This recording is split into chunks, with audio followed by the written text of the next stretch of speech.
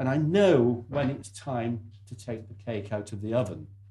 Not a half-baked cake, which is what May and Hammond were presenting us with, but also not a burnt cake that's actually going to crumble to nothing.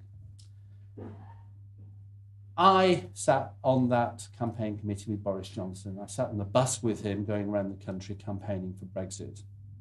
I know that Boris Johnson leans very strongly towards the Brexit cause, that he's committed to delivering it.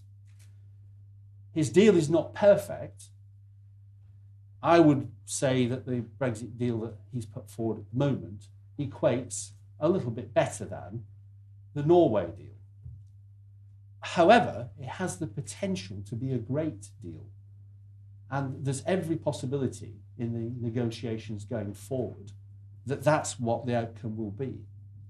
But as it stands at the moment, it is definitely Brexit, unlike the deal that we were presented with by the previous administration.